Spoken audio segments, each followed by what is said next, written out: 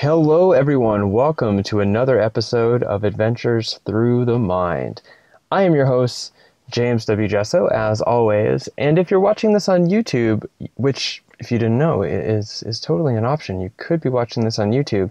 Anyways, I'm in a car. Now, I had every intention, if you can see to my side here, to be out in a beautiful park. Because every opportunity I get to make the working hard process, which I do every day with this podcast and with the various other things I do around my website, jameswgesso.com, every opportunity I get to take that working hard outside, I do, because I don't mind being inside and in my studio space, but well, to be honest, I really prefer I really prefer to be outside if I can make it happen.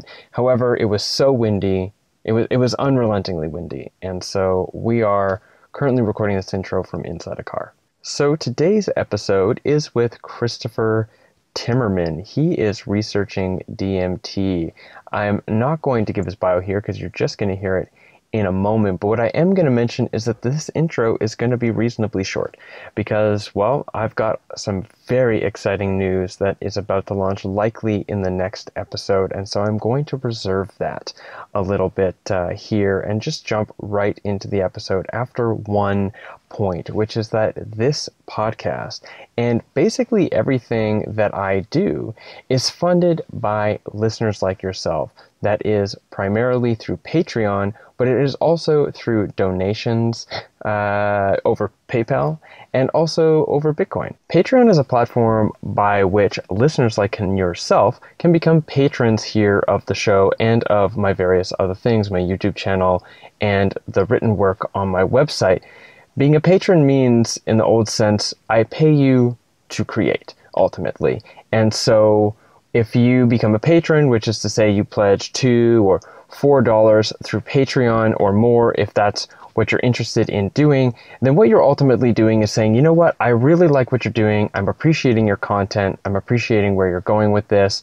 And I'd like to give you a little something as a show of my support for you to continue to keep doing it. So your support as a patron is really, really valuable to me in not only continuing with this podcast, but also continuing onwards with my career as a writer and a public educator, and hopefully, an enthusiast supporting not only the positive growth of psychedelic culture worldwide, but the positive and beneficial growth of each of the independent people who collectively make up the psychedelic renaissance and the psychedelic culture. And that being said, there are a few people who are in the higher tier brackets for pledges on Patreon, and that is Dean, Melanie, Thomas, Greg. Thank you all so much for continuing to contribute so fully. Of course, I have deep appreciation for all the patrons, no matter what amount that is being offered, because every little bit counts towards this thing that I do and being able to earn a full-time living doing it. That's it. Enjoy this episode with Christopher Timmermann, and I will see you on the outro. Christopher Timmermann obtained a bachelor's in science and psychology in Santiago, Chile, and a master's in science in cognitive neuroscience at the University of Bologna in Italy. He is currently completing a PhD in Imperial College London, leading a project focusing on the effects of DMT in the brain and human consciousness. He is interested in the use of methods bridging the relationship between the phenomenology evoked by the psychedelic experience and changes in brain activity using diverse neuroimaging tools. Chris, welcome to the show. Thanks very much for having me, James. Yeah, happy to talk a bit about the research and other interests as well. Mm-hmm. Yeah. So I feel like the listeners aren't completely naive, but assuming that some listeners might be, why don't you tell us what is DMT and why is it interesting for you to research? Okay. DMT is a molecule. And it's found in various, diverse organisms in nature, several plants and several mammals as well. There's some evidence for that. But more importantly, for the things that I'm interested in, the work that we're doing here at Imperial College London, it's psychedelic drugs, a very potent psychedelic drug. It is, when it's used, it is usually smoked, which gives a very potent but short-acting experience. And the experience itself is very rich in terms of its contents, in terms of its meaning, and at the same time, it's a drug that it's found in the Amazonian brew, ayahuasca. This is one of the main constituents of that brew itself, or the tea itself, which is also very interesting because there's a lot of user reports in terms of health benefits by using ayahuasca. It has a long tradition within the Amazon itself. But more specifically, going back to your question, why is it interesting for my research? It's because of the experience it provides. It's a unique opportunity to have these experiences in a lab setting in which we can give DMT. And we can generate these baffling experiences in controlled environments. So it's a particular opportunity for us to understand some of the mechanisms of consciousness, because we're able to induce this very strong consciousness altering experiences in a way that we can control it, and we can do it safely within the lab. So by looking at the brain and looking at an experience, and by using DMT as a mediator between those, we can learn a lot, about both the brain and the mind. So I know that perhaps, I'm just thinking about a way to preface this question. Can you maybe just give a short description of what reports have been from people who have,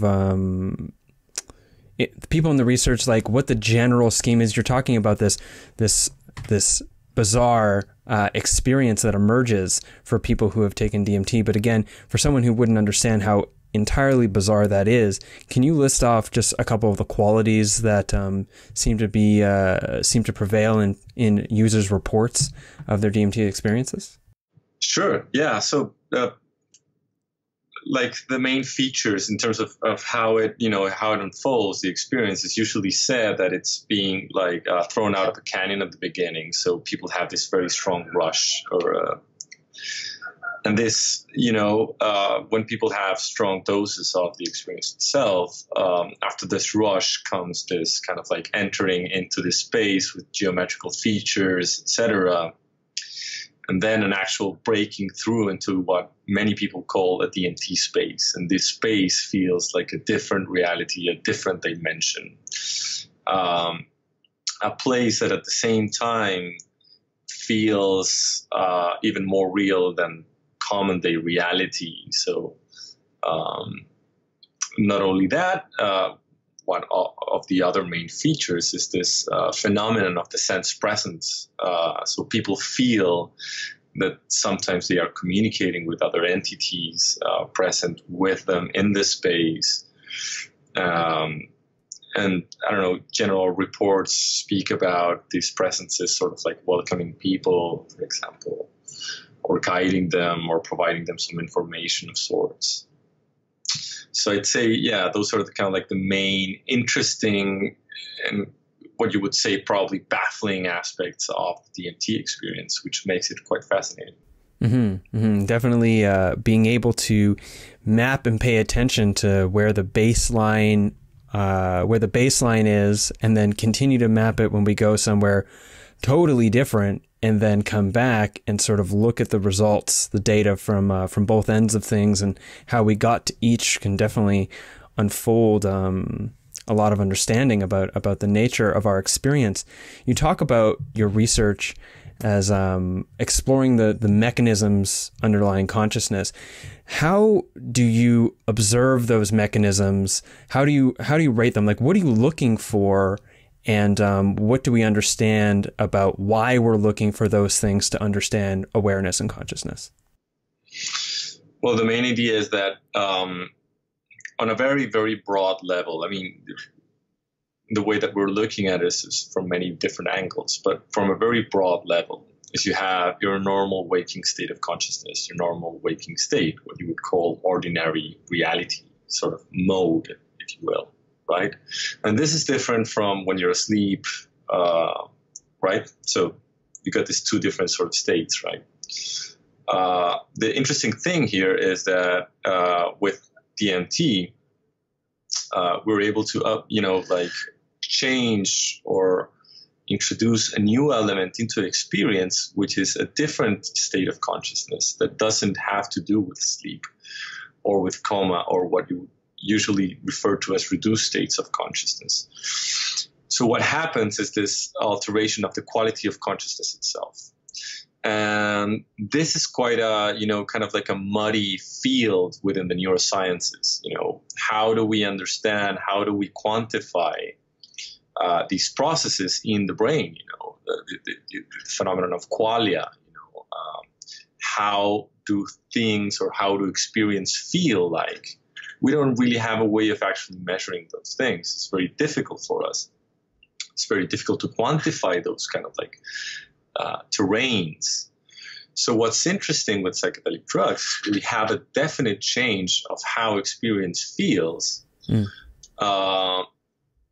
And at the same time, in parallel, we can understand what's going on in the brain. So if we develop or if we have the right tools to understand what's happening on one side of things through experience and on the other side of things in the brain, we can then build these bridges and we can understand, many of these complicated mechanisms related to the experience, but at the neural level, so understand where are the brain mechanisms per se. I don't know if that's clear enough, but that's kind of like the general idea, and I can go into details. Yeah, I'd love to hear a little bit more details. So when you're observing the brain, you're observing them through fMRIs, functional magnetic resonance imaging. Is that correct? Yeah. So we've done a first bit of the study, and it was a pilot phase, and we gave different doses of DMT, and for that we used EEG. Okay. So electroencephalography, which captures brain rhythms. So it's all about figuring out, when things are occurring in the brain. So you have what you call a nice temporal resolution, but they give a nice image of these patterns of activity, these synchronized patterns of activity that happen in the brain spontaneously. So if you've ever heard about alpha waves, beta waves, gamma, and stuff like that, this is all about something that you can measure with the EEG. And we've done this, with that measure, we've done the first bit of the study. And we're now moving on into the second bit of the study, which is going to be using fMRI and EEG at the same time. So we're going to be able to map out these rhythms, but at the same time know with quite an accurate location of where things are happening in the brain. So you have a nice spatial resolution. You have this opportunity to combine both of these techniques. And now just correct me if I'm wrong here, but the kind of things that you're looking for are what's called the neurocorrelates of consciousness. Is that right? That would be kind of like, what people usually do when they try to understand, they compare a state in which there is no consciousness, for example, in the dreamless sleep, versus a state in which there is consciousness, and like when you're normally awake. And this will be a way of probing into the neural correlates of consciousness. In our case, it's more about the neural consciousness, the neural correlates of psychedelic consciousness, maybe you could kind of say. This is kind of like the way that we're approaching at the moment. Yeah. Great. So what do we already know? So this could include and of course like differentiate between which is which, but what do we know about DMT from and what's happening in the brain, how it's affecting brain operation from prior to your research, during your research, and also what you think from that you're going to discover in your upcoming research. Right. So what do we generally know about, what DMT does to the brain? We know from, studies that have used ayahuasca. There are some old studies, very, very old, like in the 50s. Stephen Sarah, which was the guy that actually discovered the effects of DMT, he did an EEG study. But also, we have the ayahuasca studies. Well, ayahuasca is not the same necessarily as DMT because ayahuasca is a combination of drugs, right? But what we know of ayahuasca is that the main effect that it does in a similar manner as LSD and psilocybin does, magic mushrooms, is that they inhibit this kind of like predominant brain rhythm, which is called the alpha rhythm, right? So the alpha rhythm is this brain wave frequency, which relates to our normal waking state with eyes closed. This thing goes up. It is believed it's not clear cut, but we think that this brain rhythm is related to some sort of filter, right? A way of filtering out, the information that we're processing. Right. So what happens with ayahuasca, what we know about the research itself, in a similar way as with LSD and mushrooms, is that this filter is kind of like taken off a bit. So more information is being processed in the brain, which kind of like neatly maps out to the experience of, having visual imagery, of having, kind of like this loose way of thinking about things, etc. So in a broad manner, that is kind of like what we know in terms of EEG, so figuring out brain rhythms. In terms of figuring out fMRI measures, so what things are happening in a precise kind of like spatial manner, there's a study showing that the default mode network, there's a deactivation of the default mode network. And the default mode network is something that some researchers have linked up with the idea of kind of like the self, if you will. But it's not quite precisely that, but that may be some parts of the process that are encoded by the default mode network. So that drops off as to well. be clear, just checking in, sorry, by the self you mean sort of the operational sense of self, the I, the ego, like what we normally think about, how we normally perceive things. Yeah. So the default mode network is something that is highly, highly active when people are just, laying down, thinking about themselves, thinking about the past. When it's what activates when you're in a sort of like idle state, not doing any sort of particular task. You could think about it as this anti-task sort of state. You're not engaged in the external world, but you're engaged in, your thoughts, your processes, etc. So it's kind of like this general thing in which, thinking about oneself is also included. So we know this also deactivates, right? This what we know generally about ayahuasca and a bit about DMT. What we're seeing in the study that we've just done, that we just completed, is that we also see this very, very strong reduction of this main kind of like frequency band, the alpha frequency band. So this filter mechanism is also taken off, if you will, or what we see in terms of brain activity, this kind of like filter is taken off. And what we see is that it's at the same time is being replaced by more what you would say unpredictable brain signal. So the brain signal becomes, if you will, more entropic, more disorganized, or if you will, more brain states are available. Or another way of looking at it would be, say, if you have a dictionary and each word is a possible brain state, in the DMT state, you have a larger dictionary. So you have more of a vocabulary of possibility of brain states happening in the same time. So it's a very kind of like, it's a step forward in terms of the EEG. It's a little step forward that we're making, but we're kind of like clarifying some of these mechanisms. Hmm.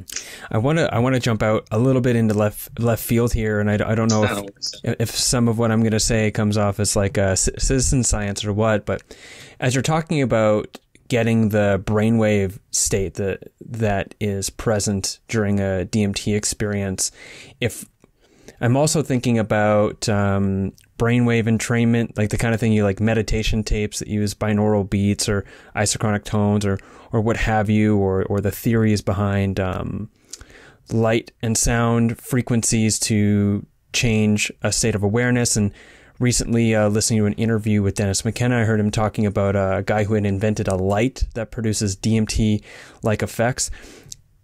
I understand that this might be asking a lot of you, but do you think it would be possible or reasonable to assume that we could create exogenous frequency, exogenous frequencies that could modulate brain activity into a state similar to that of DMT without the actual consumption of the substance once we understand what those brain frequencies are? I think that in principle, the concept of entrainment does, I think it has been tested on some level. I'm not that, familiar with the literature, but from what I know is that, I think it kind of works. So in principle, you could say, maybe. But the thing is that so far the light, the light experience and stuff like that, in terms of user reports, is not that similar to the DMT state from what users say. It appears that, like I say, in principle, yes, but so far that intensity of the experience that is caused by DMT appears to be out of reach at the moment, with the current, the neural entrainment mechanisms available. But it is hard to say. I mean, and there appears to be a lot of individual variability in that. Like some people say this is very much a DMT state. Others say this is not at all a DMT state. So it seems to be very, very, very variable. We're still figuring out what are the exact neural mechanisms of these drugs, also DMT. So it's hard to say as well from a mechanistic perspective. Yes, it will generate the same neural changes, that we're after. We're still trying to understand those specific mechanisms to kind of give a concrete, final answer on that. But I think it's an intriguing possibility for sure. Mm-hmm. Yeah, I find it interesting. I think about Eliade's idea of the techniques of ecstasy, and in our present, I guess where we are as a human species, and we're developing these technologies. I know techniques and technologies are obviously root in the same, but physical, machine technologies that can catalyze states of ecstasy in some way or another. But I don't want to dwell on this too much. It was just kind of a fun idea that I thought up in that moment. I want to ask you, because you mentioned in the beginning your research about coming to better understand the mechanisms of consciousness. And also you referenced ayahuasca as a part of sort of the current foundations for DMT research and a place where DMT is used regularly, and referenced over to its reported medical or healing potential.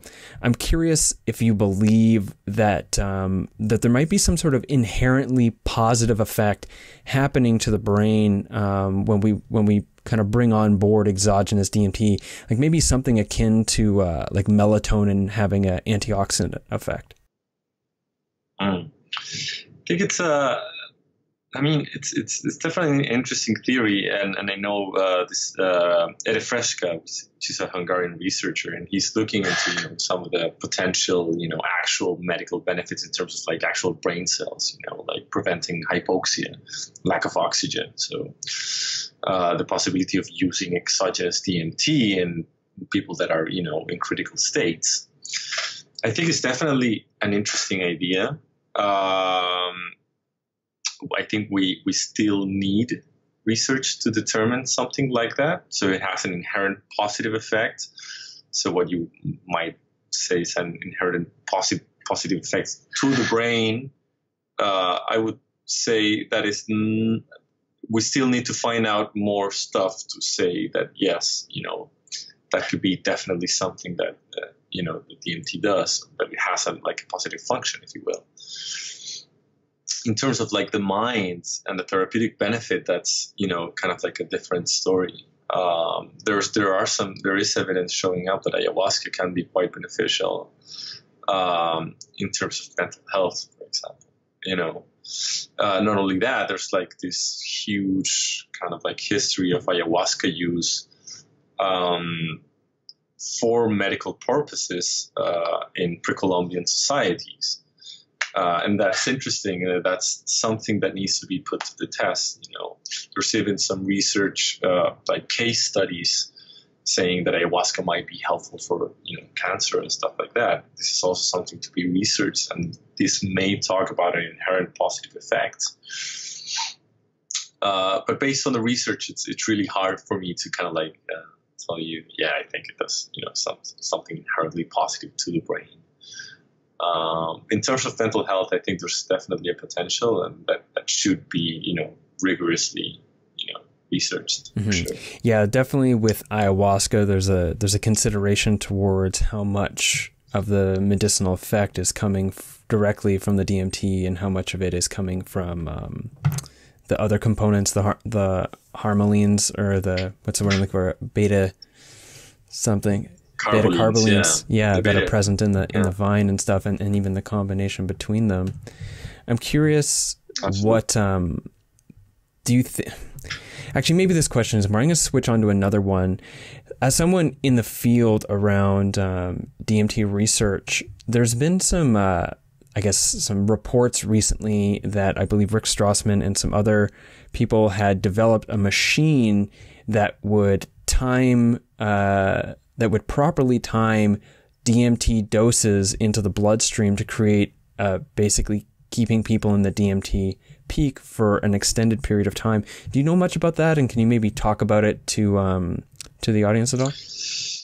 Sure, yeah. So this was that's quite interesting because it was a paper that Andrew Gallimore wrote with Rick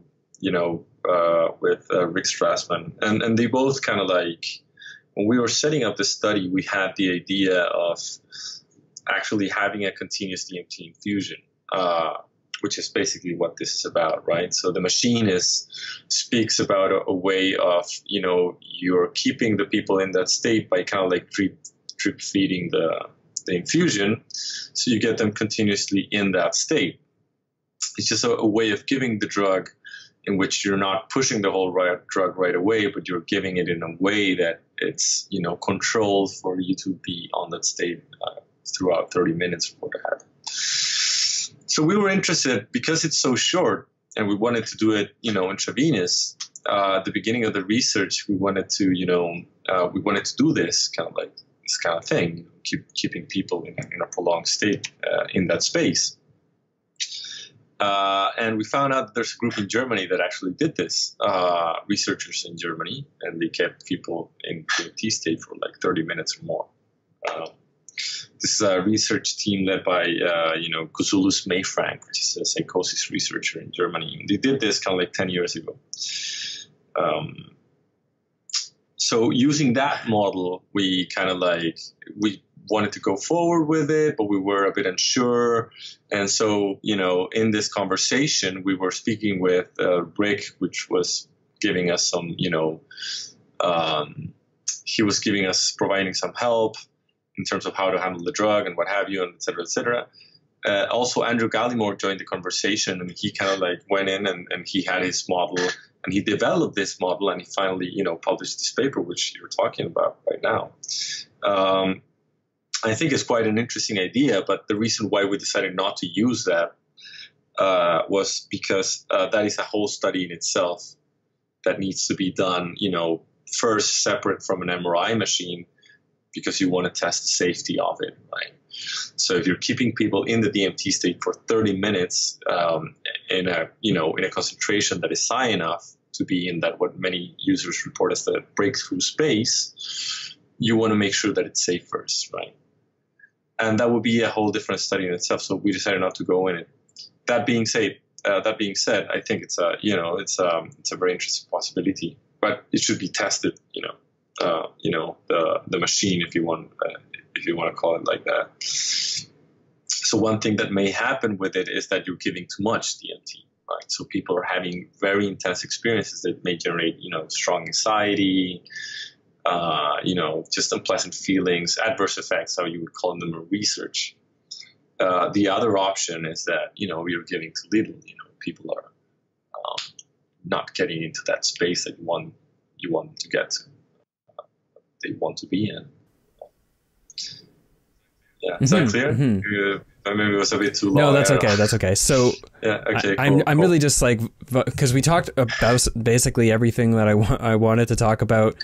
All of those questions were pretty much answered in the conversation in the first 15 or so minutes. So now it's just like thinking like, okay, I've got this expert sitting in front of me who's studying DMT. Like, what could I ask him of like all the DMT questions that I have that somebody could answer? This is the guy. So I have another question, and it's about endogenous DMT. And I'm curious if you can talk about what we know about, if you know about our bodies containing DMT, and what you might, what you feel and what the sort of larger community feels might be the role of DMT in the body.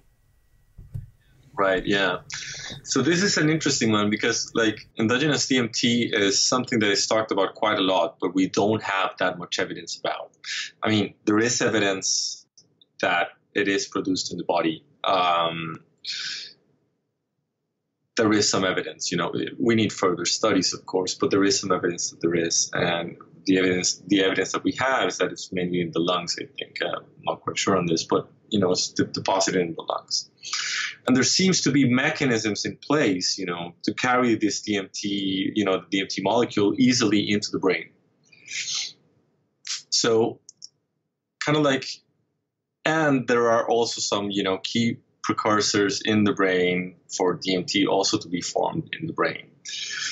So it is plausible, that, there is DMT-related activity in the brain that is produced endogenously.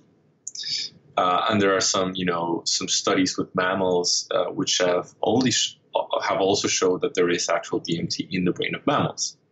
Now, that leap into, humans is, something that needs to be tested. Some of those studies also need to be replicated. So my super conservative scientists would say we need further evidence to establish that this endogenous DMT has an important role to play in the brain. And then the second question would be, that it plays a role in experience. And what is that role in experience? And generally, based on Rick Strassman's, theories, this endogenous DMT would be related to spiritual experiences in general, near-death experiences, extraordinary experiences, etc. And I think it's definitely an interesting theory, and you could think why people have come up with such theories, based on the experience of the DMT experience itself. Many of the features of the DMT experience are very similar to the near-death experience. And this is something that we're picking up as well in our research. Nobody's coming out saying, oh, we had a near-death experience, but many of those features are present in the experience, the common features. So it's an interesting link.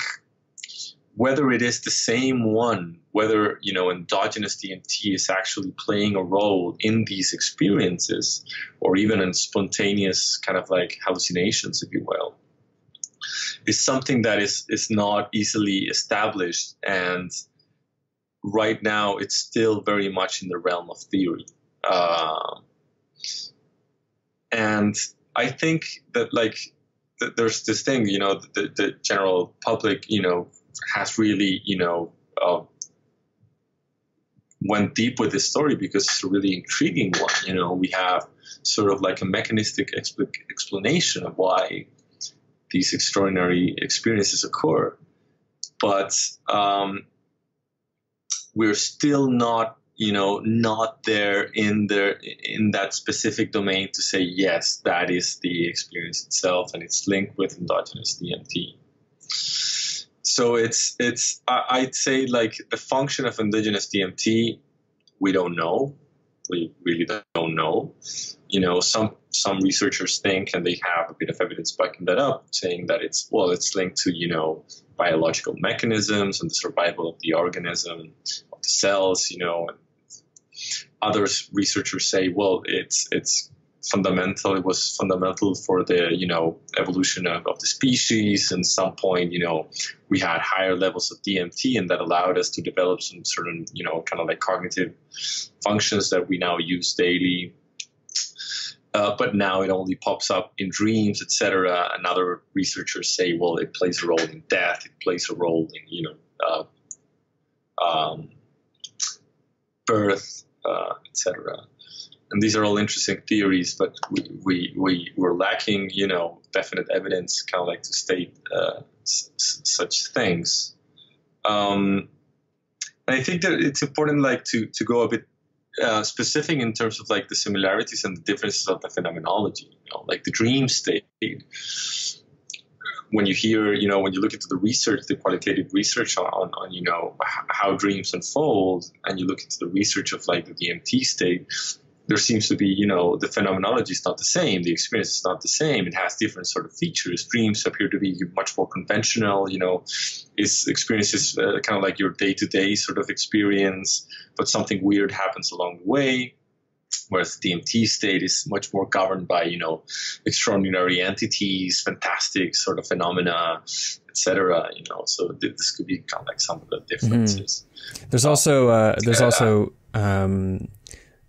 There's also some points of consideration for various, I believe they're called oneirogens. I've read of various research chemicals, which is, obviously the common term of not illegal drugs, that work as acetylcholinesterase inhibitors that radically enhance dream state. And then also Martin Fortier, colleague of yours, talks about the qualitative difference in the experiences of something that's a tryptamine, such as DMT, and something that is a acetylcholinesterase inhibitor, such as datura, and that the datura style ones tend to kind of resemble a lot more of the conventional dream than a DMT experience. So possibly there's some correlations there, some sort of combination or influence from both. But yeah, it seems like it's just such a complex mechanism that an association doesn't necessarily denote like a definitive cause.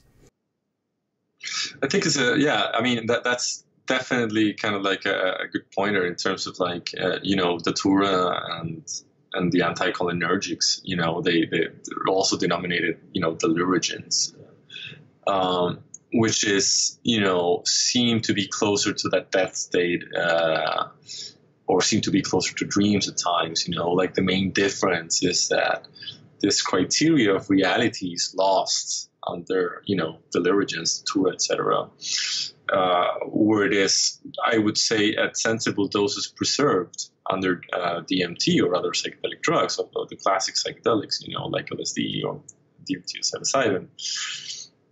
The other main difference would be like, the datura and the anticholinergics, they, generate these frank hallucinations. It's proper, like with isope, and people report, actually speaking, to things in reality, and they think they're real. There's no, there's not this sense that, you're still grounded in some other sort of space at the same time. That being said, very, very high doses of DMT might generate sort of effects as well. So it's also kind of like a muddy field. It's hard really to tell. But in terms of the role of endogenous DMT, is something that I would definitely not rule out. I mean, we still don't know. Maybe an interaction of different molecules in which DMT plays a part for, all these extraordinary experiences. There may be an involvement, but, we definitely need further research. Mm-hmm. You had mentioned sort of coming to see a correlation between DMT experiences and the reports of near-death experience.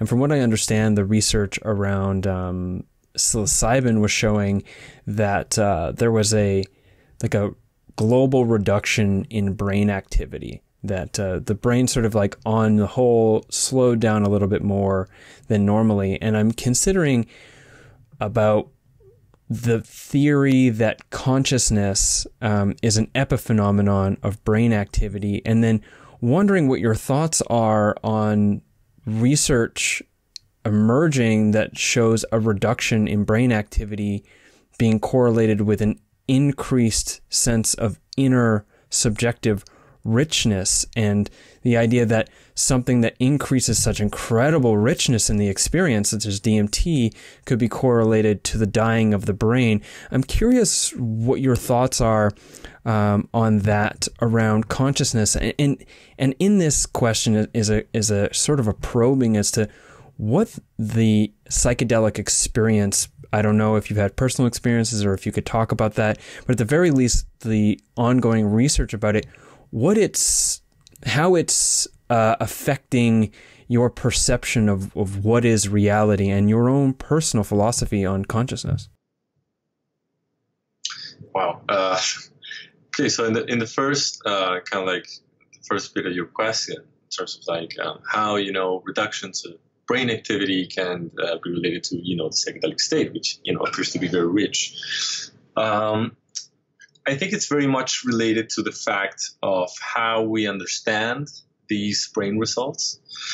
What we kind of like, what we have seen with psilocybin is that there's a kind of like a reduction in this kind of like reduction in the default mode network, deactivation of the default mode network, or you would say kind of like in the brain states, in the brain areas that were lighted up in the normal waking state, they kind of like shut down.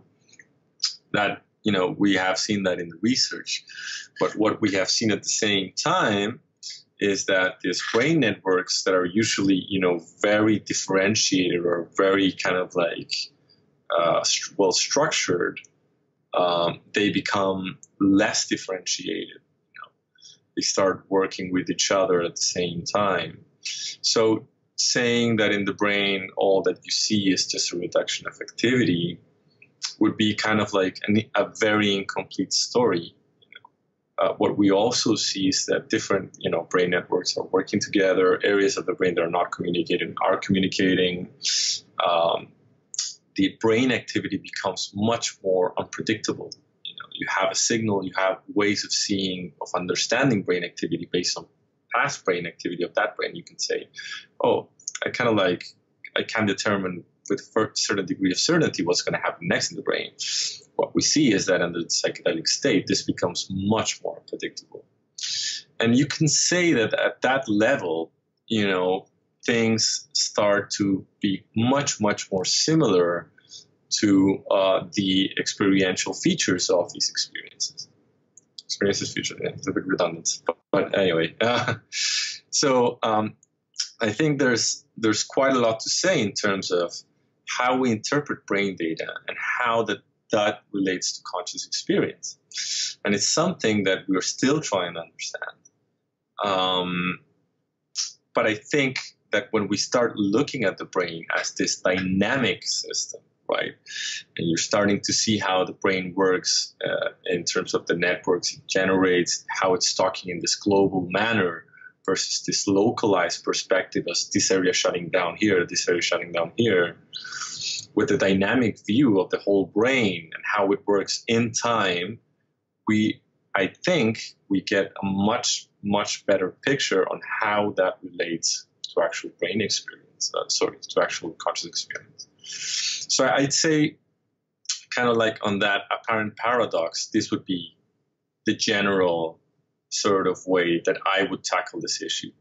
I think the brain, experience is mediated by brain activity when you look at the brain in a dynamical sense, not in a localized sort of like areas lighting up, shutting down sort of way. Is that kind of, I don't know. It's clear for me. Yeah. Cool. Yeah.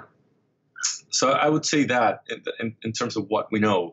That being said, we still need to figure out, further stuff to understand this, the psychedelic state. I mean, it's not still not completely clear. And it's kind of like what we're doing. And as we're progressing in the field of neuroscience, we're progressing in terms of bridging, this mind-brain relationship, which is very, very tricky. It's difficult to bridge.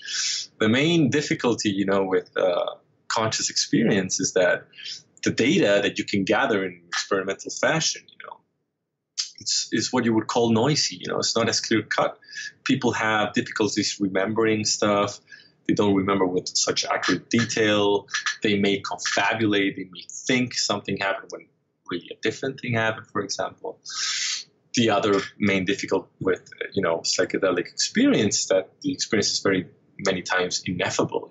People do not find the words to express such things. So the data, the data of the subjective experience is a tricky one. It's not an easy one to capture. And the data from the brain state, the problem that we have is that we don't always necessarily know what it means in terms of experience. So like my approach into this whole thing, and I think this kind of like relates to the second part of your question, the kind of like consciousness, view on consciousness and view on the brain, etc., and how, the research has changed my views on it as I've progressed on my work and my research here. I have kind of like gradually adopted this way of thinking about the mind, brain, the consciousness problem, if you will, as a way into how can we relate both of these levels, the mind and the brain, in a way that they complement each other, how the data complements each other, how the brain data of experience will help me look into specific aspects of brain activity, and how aspects of the brain activity will help me look at specific aspects of the experience to understand this relationship in a better way. So I would say, that's kind of like the way in which I think this field, it's important not only for psychedelic research, but also for, what you would call consciousness research. It's extraordinary experiences, and we will hopefully be able to kind of like marry both of these aspects in a disciplined sort of fashion, which is kind of like what you want in the realm of science. Mm-hmm. Kind of like a way of getting, data that's clean and clear, and can send a clear message. Mm-hmm. Yeah, I hear you talking about a shift into of a more of a correlative view, exploring the correlations and mapping the relationship rather than trying to figure out like what part of the brain is causing experience, which I think is a common view, at least for a lot of people that I talk to, and sort of the sort of underlying interpretation of a lot of the science papers that I've read is this causal model that brain activity causes consciousness, and that we're looking to find the, what triggered this experience. And I really appreciate this premise of not worrying about whether or not that's necessarily the case, and worrying more about, well, what are the relationships here? Like what are the correlations? What brain activity is correlated to what, particular set of qualia, like you mentioned earlier. I think that really resonates with me. I think it's very interesting. Cool. Yeah, I think it's like it's a way of thinking. I think experience is always mediated by the brain. That will be my way of thinking about it, and that's why I work in the field of neuroscience. It's because I think it has there's a mediation by the brain, and that mediation, the relationship with something before and after, is something that I'm completely agnostic about. But I do feel that there's a fundamental mechanism there, and we can really understand experience better by looking into the brain. And we can understand experience better by looking into the brain. Cool. I have so let's assume throughout the course of your research, you discover that DMT does have some, I know we're going into some wide-eyed conjecture here, but let's just assume you find out that DMT has some fundamental regenerative or healing, positive medical effect on the brain. say, I mean, you mentioned ayahuasca, possibly, you know, studies that are suggesting it might cure cancer. There's definitely lots of studies suggesting that it can have a positive impact on conditions of like various mental health issues. And so let's just assume we discover that is the case for DMT, and it becomes somewhat semi-common medical practice for a person to go and have a DMT type experience as a healing practice. And I guess this is like, again, I'm really pushing you into a box here with this question, so we can maybe expand it out to think about any given psychedelic as they come in increasingly more so into society and increasingly are destigmatized, and the chances of people, every person being able to have a psychedelic type experience through whatever systems of vetting and safety get set up in our society. Where do you see the qualitative impact of these experiences having on society as a whole? Well, it's an interesting question. I think like in general, psychedelics, you know, like I think like a thing that they do in terms of like, let's say therapeutic properties, you know, and I'm gonna stick just to mental health because all of the other stuff is something that there's very little evidence or you know, and I don't want to like speculate on the other stuff, but in terms of mental health, which is what we, you know, mostly know, it appears that like the main thing, that their benefit that they may have when they are, you know, positively mediated, when they're, you know, the whole set and setting story in the right context with the right people, with the right, you know, guide, friend, therapist, etc. You know, let's say in the future if they're legal and, you know, there's the possibility of positive mediation, because I think mediation is key, by the way. Like, yeah, it's hard to tell that if they're intrinsically positive for society. I think they may be positive for society when they're rightly mediated. Because there's also evidence that the Vikings of ancient times would consume psychedelics and then like slaughter people. So yeah, definitely mediation is key. Yeah, absolutely. I mean, you have like very negative stuff, you know, like, you know, even like Charles Manson and stuff like that, you know, when psychedelics are used as a tool. Right, or the Weather Underground. Yeah. Vulnerability and stuff like that, you know. But these are rare cases, of course. But it speaks, you know, volumes about mediation. Anyway, I think what we're seeing with the right mediation is that they're kind of like fostering connection.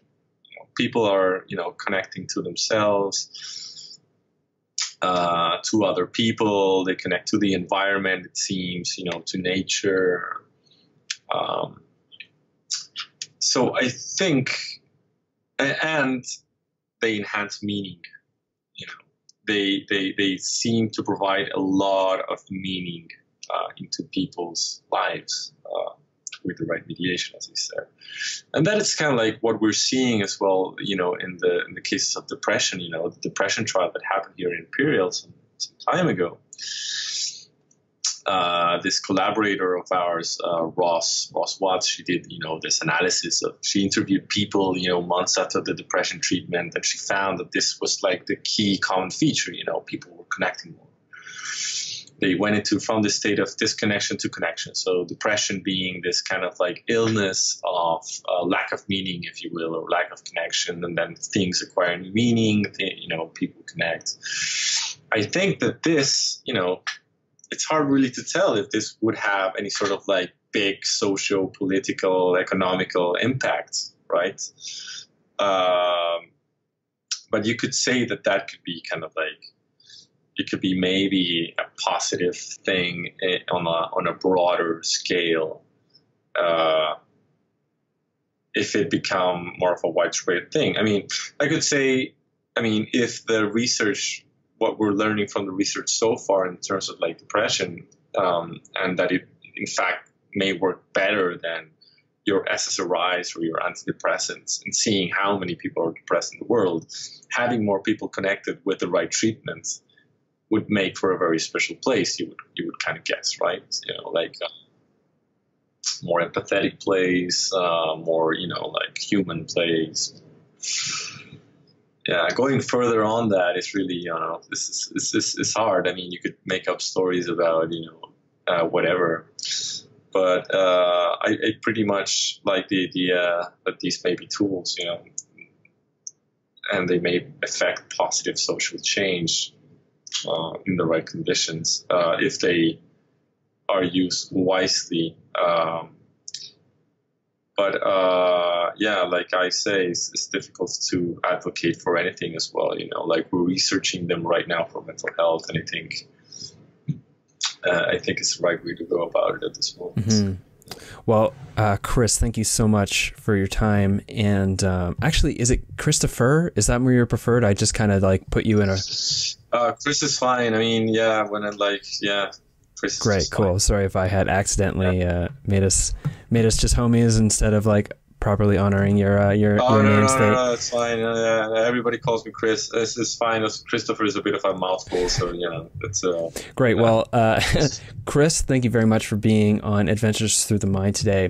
For the curious listeners, how can they find out more about your research?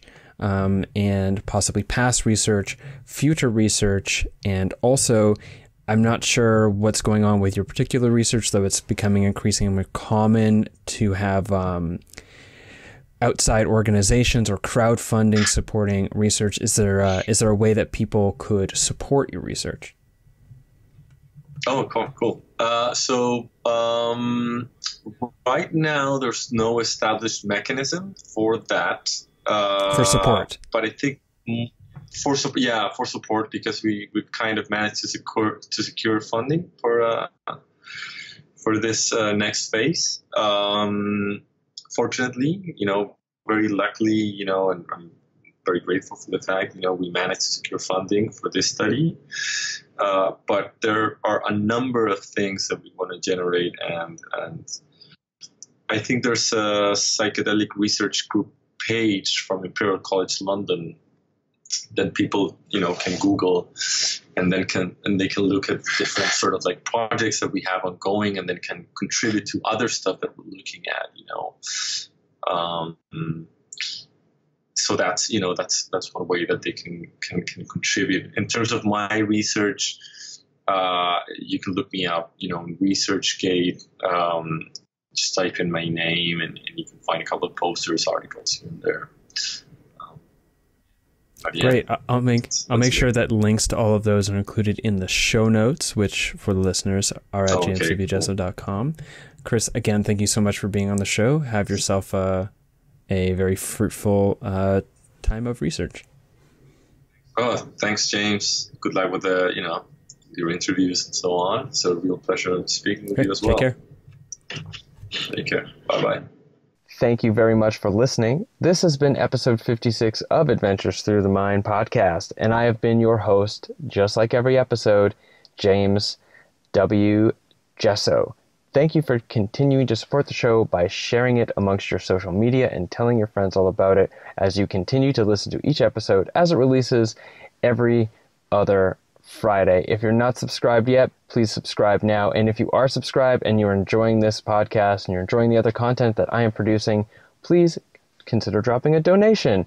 PayPal or Bitcoin, both are wildly appreciated, and even more so is to become a patron on Patreon, which you can find by searching James W. Jesso or heading to jameswjesso.com/support. Or, regardless of where you're watching or listening to it, if you look in the description, you will find a link to how you can support the show. So thank you very much again, and I will see you on episode 57. Take care.